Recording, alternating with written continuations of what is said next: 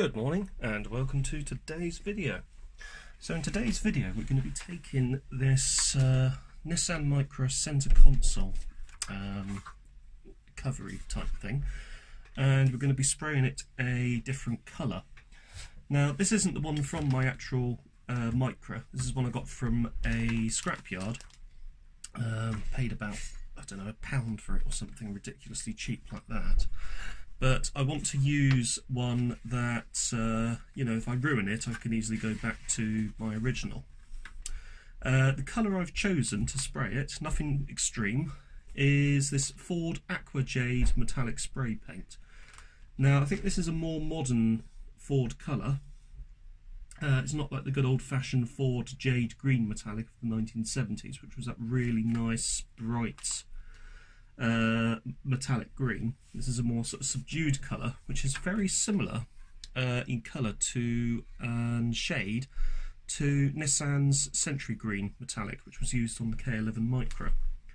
So for this, because we're going to be spraying onto plastic, I've got some plastic primer, I've got the metallic paint, and I've got some clear lacquer to go on afterwards. I've also got some sugar soap wipes to give all of this a wipe down beforehand, get rid of any ingrained dirt, and also to just slightly key up the surface. The surface is already quite, not rough, but it's sort of quite keyed as it is because of the sort of the way that the original spray has gone onto there. So I don't think I'm going to have to do anything preparation wise with any wet and dry. That is an option though. You can use, I would personally use a bit of 1200 grade wet and dry just to go over all of this, just to bring some of the sort of undercoat back to the surface, and then go over with obviously the plastic primer and another coat of 1200 wet and dry, another coat of plastic primer, let that set, and some Ford Aqua Jade afterwards, or whatever your chosen colour is. Now on this particular one, this is an earlier console from about a 98 vehicle. This little centrepiece here can actually be removed. So I'm going to take advantage of that because I don't really want to have to spray into hidden areas. And to be honest with you, it doesn't matter if this is still black whilst the rest of the console is a different colour. So it's held on by 3 screws on the back. Now there is also a blanking panel here, which I've popped out, and also the headlight level control, which I've also popped out as well. In fact, I think I left the headlight level controller in the car that I took this from, because I've already got one on mine, which is absolutely fine. So the blanking panel would have come from here, and the headlight control level switch would have come from here. And that's the little tray there, which is now removed and can be cleaned accordingly. And optional if you want to spray it or not. Personally, I'm going to leave it. But obviously you've got your cigar lighter there, or 12-volt outlet, and obviously the radio goes in here. So with that out of the way, first thing we're going to do is give the whole thing a good old liberal clean down with some of the sugar soap stuff that I've got here. Now, sugar soap is mildly abrasive, so it will serve to actually key off the surface as well, which is quite useful. So whilst I'm doing that, we will come back shortly to the next stage. So with the piece that you want to paint cleaned up and lightly keyed down with your sugar soap or your 1200 wet and dry, what I tend to do with these aerosols is I put them into warm water, and the warm water helps agitate the paint inside of it. So it's ideal to do that, especially if you're trying to sort of paint this in the winter. At the moment, the temperature of the room that I'm painting this in is 21.6 degrees, so there isn't really sort of any need to put any heat into this panel itself. It should have plenty of sort of ambient temperature in it already. It should be at room temperature. If you're painting this, say, in the winter, I would run over a hairdryer briefly over it just to warm it up. It just means that the paint adheres to it slightly better. In fact, a lot better actually. So we're just going to shake up the plastic primer, which is what we're doing now. I already feel it's quite warm inside in the can itself, so that water, the warm water I've put in there has really gotten through the actual metal itself and warmed the actual paint. So, with that agitated, with agitation, the longer the better. Generally they recommend about a minute or so. So let's pause this and get shaking. So that should be done.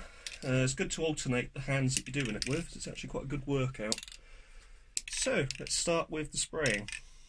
For the spraying, we're going to stay about 6 inches away, and we're going to do a simple stop, start, spray like this, gently overlapping what we've previously sprayed with the next line.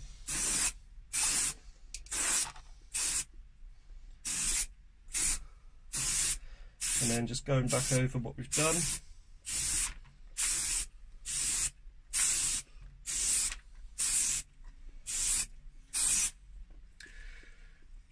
And at this stage, once we've got our first coat down, we leave it to dry. You don't want to rush the process. If you rush the process, you will find that you start to get drips, and obviously it's at high points where you've sprayed too much. So this should take approximately, if we read up on this, 15 minutes for the primer to become touch dry. So what I'm going to do now is go off for 15 minutes and come back in 15 minutes. Right, and now we're back. So I'm going to shake up the can a bit again just to agitate it. In between the coats, it might be worth actually re-topping up or replacing the warm water that you've put the can in and putting the can back in there just to keep it fluid and agitated. So what I'm going to do now is to actually go this way across the panel itself. Once it's dry, you will note that there are probably some parts on the side which haven't received much of a coat just due to the angle. Hopefully doing this should actually coat those sides as well and give you an extra sort of coat overall. So let's get started. 6 inches away again.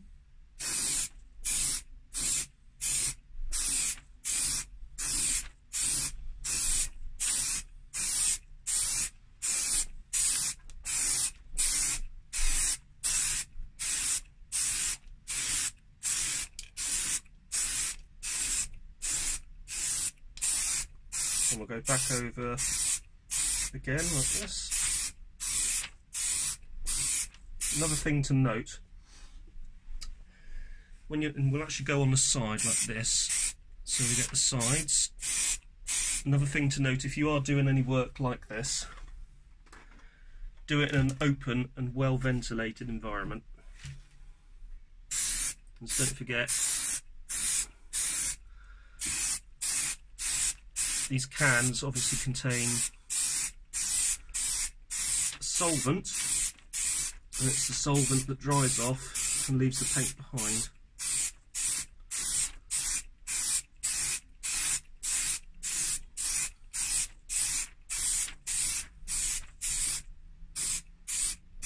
There we go. And that should be our complete affair, primed up, ready for the top coat.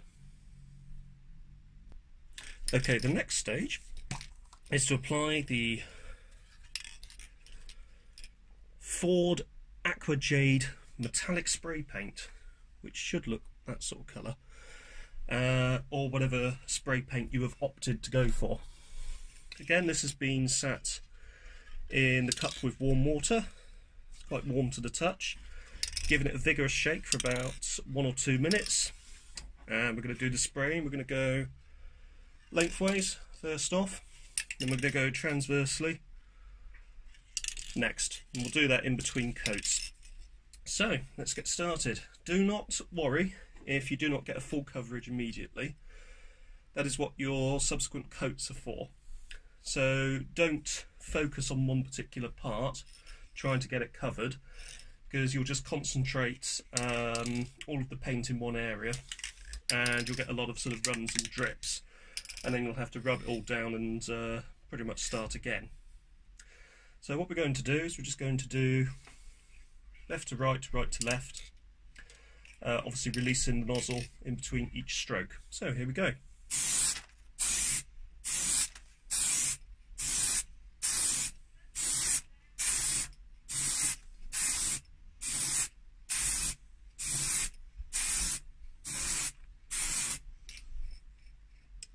And you can come back over again.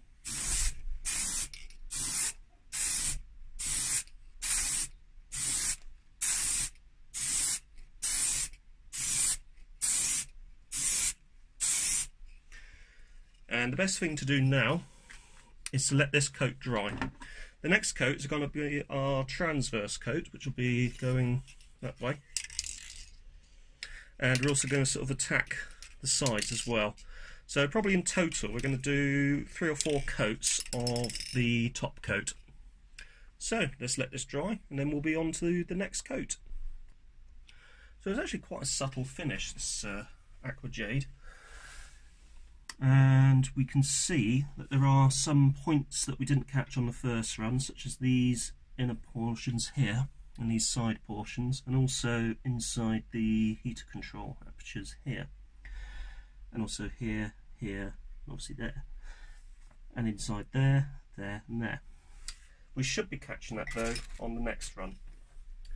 So we're just going to take out the can from where it's been sat in the warm water, give it another shake, and we're going to go left to right. So starting at the bottom, and here we go.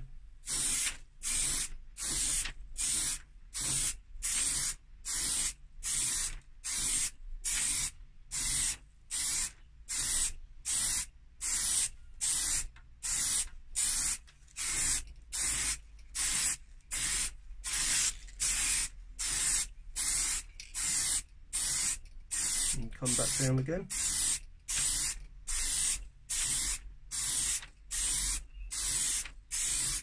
Incidentally, one thing I forgot to mention, if you want to do this really well, I would leave it at least 24 hours between the primer stage and the top coat stage. Although, to be honest, with these modern sprays you don't really have to, but it's just sort of like a trick that a lot of people still use to get really excellent results. Obviously, do not dwell on one particular spot. In fact, what I'm doing here is I'm just getting into some of the areas I couldn't get into earlier.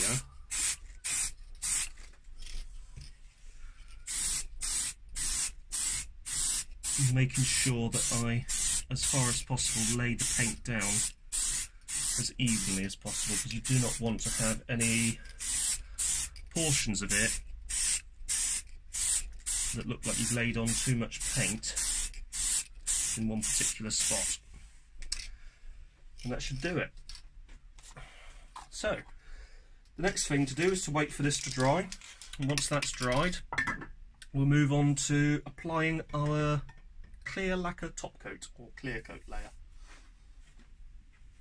Incidentally, if you want, again, to have a really good sort of quality of result, I would wait another 24 hours before applying the top coat. I'm not going to do that because I don't have that kind of time, but we will come back and apply the top coat once this is touch dry. So with the top coats dry, we're now going to apply our clear coat for finish. Now, the shine is actually pretty good as it is, and you could, if you wanted, I guess, install it in the car now. But the clear coats, for me, just sort of gives it that sort of extra little bit of a shine, but also provides a seal for the paint that I put on there. Some paints don't need a clear coat top, but this particular metallic that I've used does.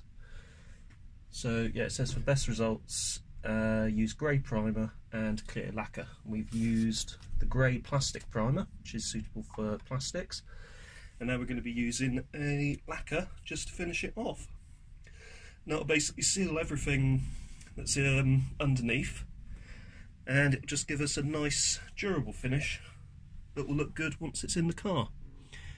Now the colour I've gone for is quite subtle, it's not overly bright, and it's a similar shade to what would have originally been in the car anyway, albeit now green. So it'll match the Micra SR dials that I've got, which are the green backing, and it will also match the earlier interior that's been installed into mine at some point, which has certain flecks of green on the fabric. So we're going to start with the clear coat, and let's see where we are after this. Again, don't worry if you don't cover it in the first coat. You can go between coats with the clear coat. A little tip I've learnt as well: if you are working somewhere where you don't really want to spill water on that, which is my fault, but we'll just let that dry off naturally. If you're working somewhere, what I was trying to show you was the cup that I've got here. I've actually accidentally sprayed a little bit at the bottom.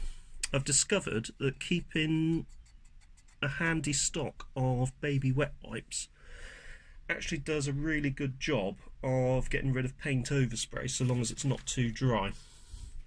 So it's just something worth keeping in mind if you are spraying either sort of near your car or spraying in the house on a table. Obviously make sure that the table itself is covered fully with paper, but having the baby wipes on standby is actually a really good plan.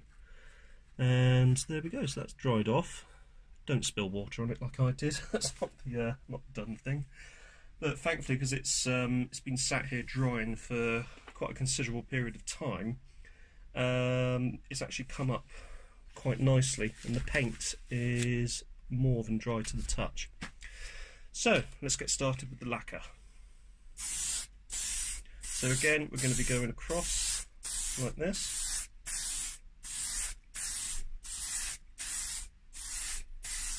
and back again,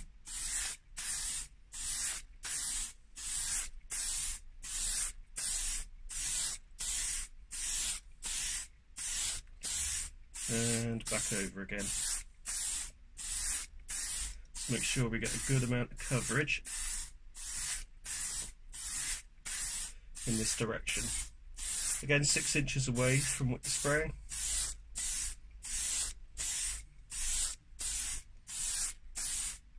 Even strokes. And the spray release method. So now we need to wait for that layer to dry, and then we will go transversely that way. Right, so that's the first coat dry, and we're now going to go move on to our second coat.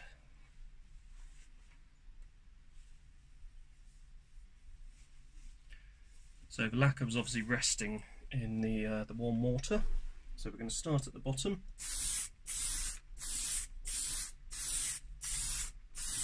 And move our way up to the top.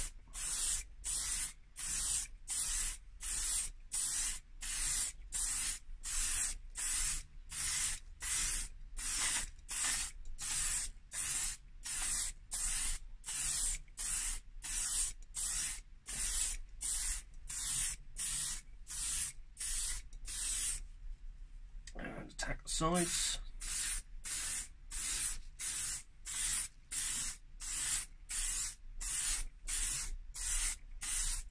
bits that you can't get ordinarily.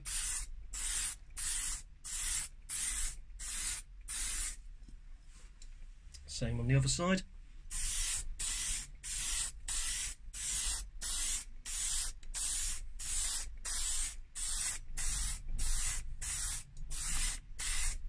Focus on the dial area. And come back down, focus on the rest.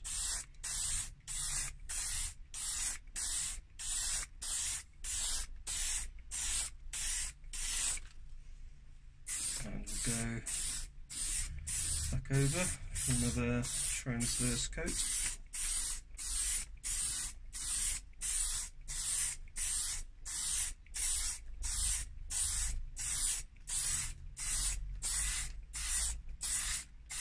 Back down again.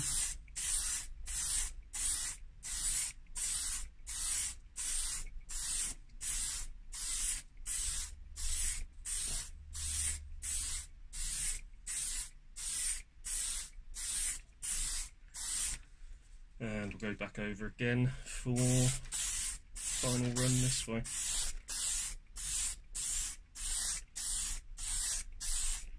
Draw more to the sweeping U-shaped motion this time, still roughly 6 inches away, but this just allows it to fall onto those recessed bits a little bit better. Focus on the dials, focus on the sides.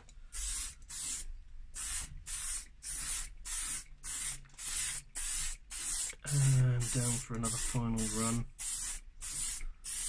and done. Now we just need to leave that to dry.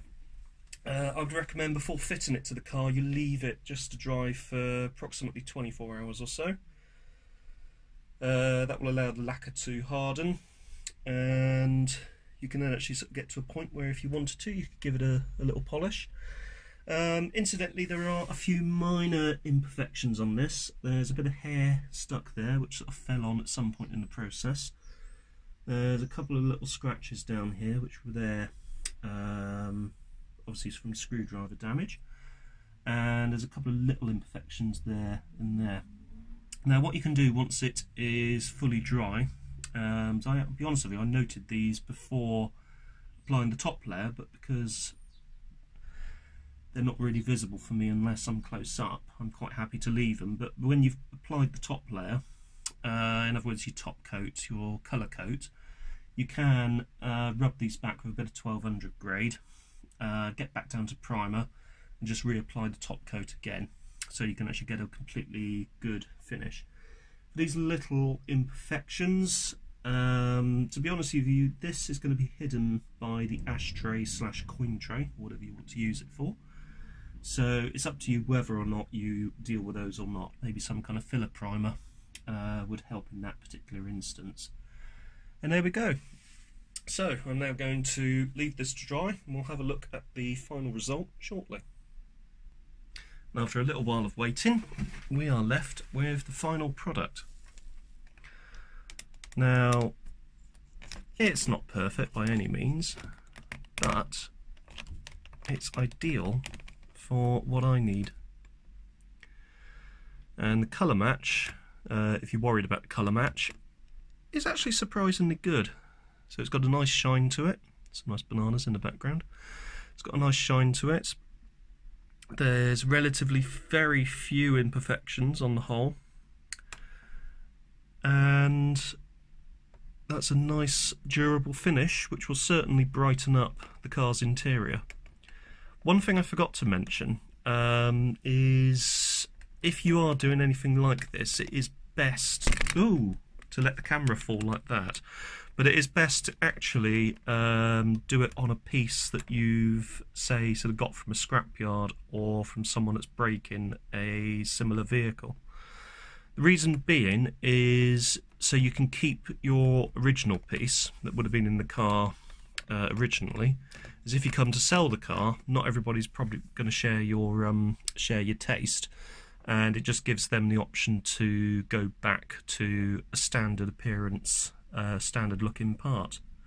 So if I just move this off of here, I can actually have a look at the colour match.